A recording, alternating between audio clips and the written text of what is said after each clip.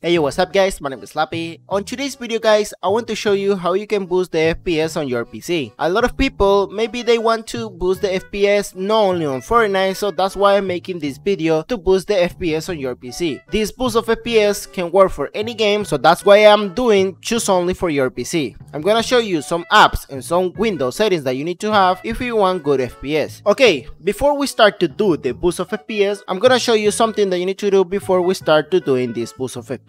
And it's about restore point. You need to create the restore point before we continue, because if something happen, the configuration that I'm gonna show you or the apps that I'm gonna show you doesn't work for you and you want to have the settings back, you can only make the restore point and restore everything back. So first, if you want to know how to create the restore point, you will have the link of how to create the restore point in the description, but in this video also I'm gonna show you how you can do it. Go to the search bar and type restore point. As you can see, the best match is create a restore point, so you need to double click on it. Over here on the restore point, as you can see, this is the system properties. What you need to do to create the restore point is click on create. Now here you need to put the name of the restore point that you want. On my case will be the boost of FPS.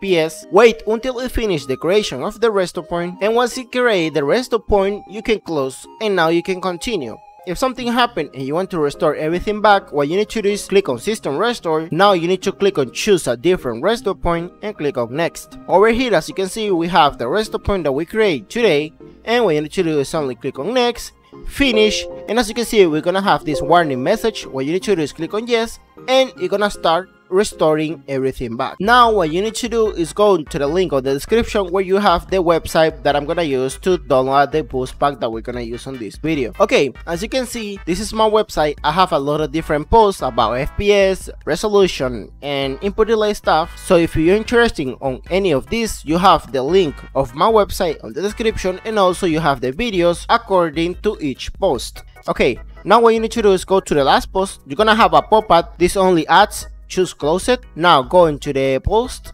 Okay, once on the post, you need to scroll down and click on the download button. You're gonna get directly into Mediafire. What you need to do is only download the files that we're gonna use on this video.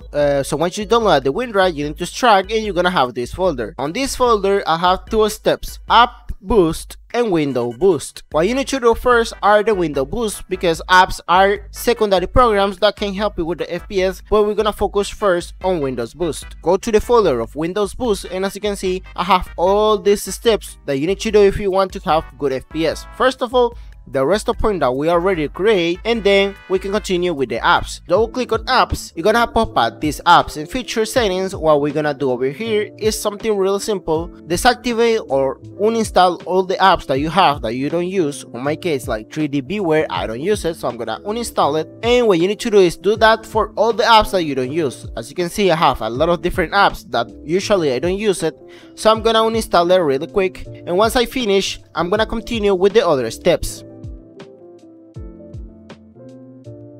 Okay, I guess I finished to uninstall all the apps that I don't use. I only uninstalled the apps that I don't think I'm gonna use forever. Now, you need to go to Startups. On Startups, as you can see, we're gonna open the Task Manager, and we're gonna have some apps over here. Startups are apps who start every time that you turn on your PC. So, we're gonna disable the apps that we don't use. On my case, like Google, I don't need that this app start every time that I turn on my PC. As you can see, I disable all the apps that I know that I'm not gonna use every time that my PC turn on. As you can see carefully, the first step is delete the log files. What you need to do on this is only open as administrator, and once you run this as administrator, you're gonna start to deleting all the trash files that your PC has. As you can see, I have all of these trash files, and once you finish, you need to press a key and it's gonna close automatically. Now, we need to delete the prefetch files. You need to double click on it, click on continue. We're gonna have a lot of different files over here, so what you need to do is only delete all these files. Some apps will not be able to delete, just leave it like that. Now you need to delete the temporary files. Remember, run this as administrator, wait until delete all the temporary files, and once it's finished, click on any key. Now go to delete the Windows Update Cache, also run as administrator, yes. Wait until we finish, press any key, and we can continue. Now we need to go to disk cleanup. As you can see, this is the select the disk that you want to clean. Press on C, and as you can see, we're gonna delete at least 13 gigabytes of files that we don't use. So click on OK, delete the files, wait until it finishes deleting all the trash files. Now we can continue with the Epic Disk Cleanup. When the Epic Disk Cleanup finish, you need to go to Temporary Files 1, and as you can see, try to delete all the files that you have on that folder. If it won't let you, just click on Escape, go to the Temporary Files 2, and do the same thing, and that's all. Now you need to go to a recycle bin. On the recycle bin, if you have files, please delete it, because it's usually and it's really normal that you will have files on the recycle bin, so please make sure you delete all the trash files that you have on the recycle bin, and that's all. That's all about the folder of the Windows Boost. But we're gonna do other changes on Windows that we don't need this folder, so please close this folder, go to the next location, which is Settings. Now go to Gaming, now disable the game bar, go to Game Mode and disable the game mode, go to Graphic Settings. I'm gonna mention that you should try this option on your PC, because on some PC it doesn't work, in some PC it works. On my case it doesn't work for me, so I'm gonna have disabled this option, but you should try to test. Now over here, as you can see, we have a section called Graphic Performance Preference. Over here, what you need to do is only browser and find the game that you want to boost the FPS. On my case will be Fortnite, so I'm gonna go into the Fortnite folder. This is the Fortnite folder. I'm gonna put the app that I want to increase the FPS. Now over here you need to click on Options and click on High Performance and click on Save. This will try to run Fortnite on high performance, so every time that you open the game that you put over here, you're gonna try to open with the most quantity of performance, so you will have better FPS. Now I'm gonna show you some recommendations that I will give you on your graphic card. On this case will be for NVIDIA users, because I don't have an AMD graphic card. What you need to do on NVIDIA is open the GeForce Experience. Over here, please try to update all the drivers that I recommend. I recently make a video about which is the best driver for NVIDIA users, and as you can see, every time that you update your drivers, you will have better FPS. So please try to update all the drivers. As you can see, I have the most recent driver, so please try to update all the drivers on NVIDIA, and also for AMD users, try to update all the drivers. On the Boost Pack apps boost, I have different apps that I know it can work for you. First, we have the CPU,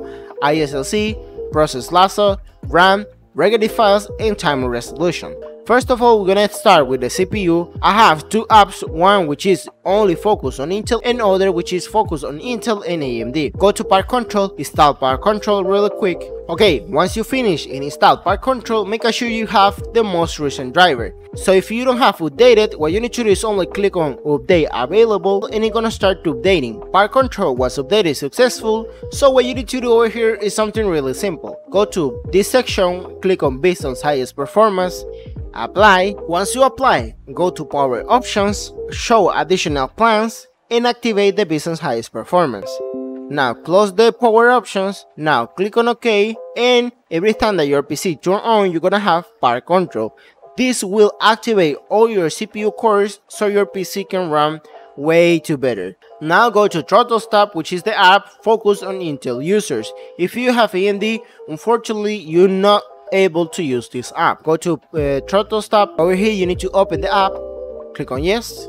As you can see, this is Throttle Stop. I strongly recommend to run this as administrator. As you can see, this always gonna run as administrator. Once you have this app over here, you need to have the mode on game, activate the high performance. Remember to have this on high performance. Have these three settings activated. Click on Save and make sure this turn off is on instead of, because if you have on off, the monitoring will not be working. This app needs to be working anytime that you turn on your PC, so please pin to the taskbar and open every time that you turn on your PC if you want to have better FPS on any game. Now we need to go to ISLC, which is better than timer resolution, but I also put timer resolution because it's more easy to set. Open ISLC, click on Yes. On ISLC you need to follow step by step what I'm gonna do over here. First of all, you need to stop the ISLC. Now click on Enable Custom Timer Resolution, and here we need to push the next values. Now over here, as you can see, the current timer resolution is 0.9973. So if I open timer resolution, I'm gonna show you really quick. The numbers are 997, which is the same number than this. That means that timer resolution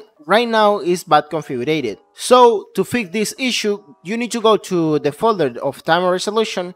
You're gonna have this input delay fix command. You need to copy the command and you need to paste on command prompt. Open command prompt and run this as administrator. Over here you need to paste all the commands And once you put all the commands, you need to close command prompt and restart your PC, and you're gonna have the timer resolution right configured. The current resolution will be 1.000, and when you click on maximum will be 500. Now you need to go to ISLC polling rate. Over here you need to select the best for you.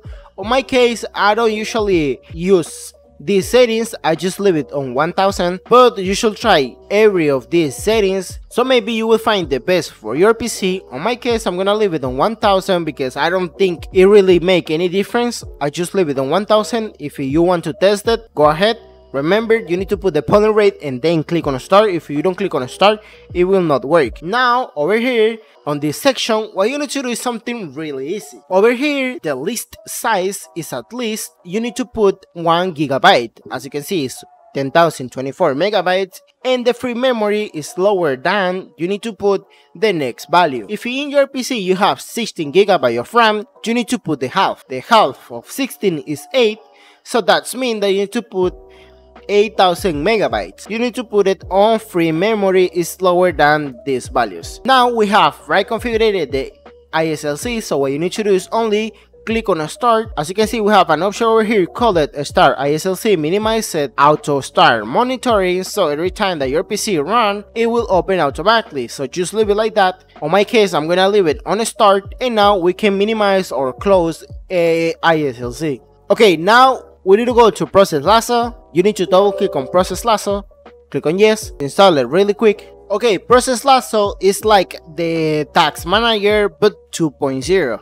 What you need to do over here is open the game that you want to boost the FPS. First of all, you need to go to main and you need to click on performance mode enable. Now you need to run the game that you want to boost the FPS. On my case it will be Fortnite, but just to show you, I'm gonna open Fortnite. Go to activate process. Now you need to find Fortnite game. As you can see, this is the game Fortnite client Win64 shipping. Over here you need to do the next. On CPU priority, you need to put on always, you need to put on high. Go again to the Fortnite, click on CPU affinity, always, and as you can see, you need to have this on all the cores activated. You need to go to memory priority, go to always, and try to put on normal. Now go to Fortnite client again. Now you need to go to more, and you need to have activated the disable idle saver. And as you can see, that's all what you need to do. You can do it with other different games. That's the best settings, in my opinion, if you want to have the performance of your PC with more focus on the game that you want to optimize. If you use ISLC, you don't need to have timer resolution, but if you want it, you can use it if you don't use ISLC. I recommend to put on the taskbar, and if you don't want to use the ISLC, you can use timer resolution. Just only open the app and click on maximum and minimize it. That's all. On my case, I need to close it because I have ISLC. As you can see, as